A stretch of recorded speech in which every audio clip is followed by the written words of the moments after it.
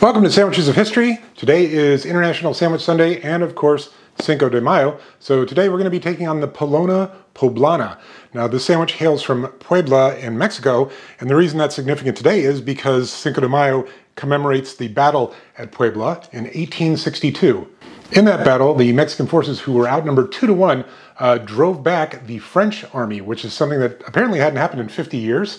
And so it was a pretty big victory. Unfortunately, the French battled back and did take over Mexico City, but just 4 years later, Napoleon withdrew all his troops. And that battle supposedly marks the end of European colonialism in Latin America.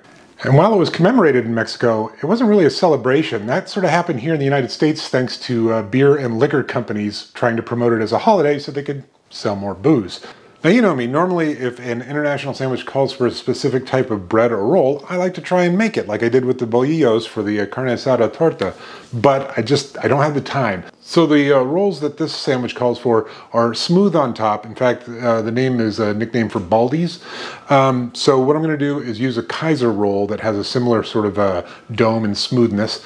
I'm also going to make the shredded beef in an Instant Pot as opposed to on the stove for several hours, following a recipe from isabeleats.com if you're interested. And the refried beans I'm going to use I got from a taqueria near me because I am, again, pressed for time. So sorry about all that, but I still think we'll get a tasty result. Okay, to cut up pieces of chuck, we add salt, chili powder, cumin, dehydrated onions, garlic powder, and Mexican oregano. Get it all tossed together and coated. Now we brown the meat in batches. Now we add beef broth, cover, and cook under high pressure for 50 minutes. Okay, now we have to shred our meat back in the liquid, lime juice, and cilantro. Now we're to fry our bread on both sides. Okay, now we assemble refried beans, our shredded beef, shredded lettuce, as my man Mason Hereford from Turkey and the Wolf says, Mexican crema, and salsa. Okay, let's give this Pelona Poblana a go. That is so good.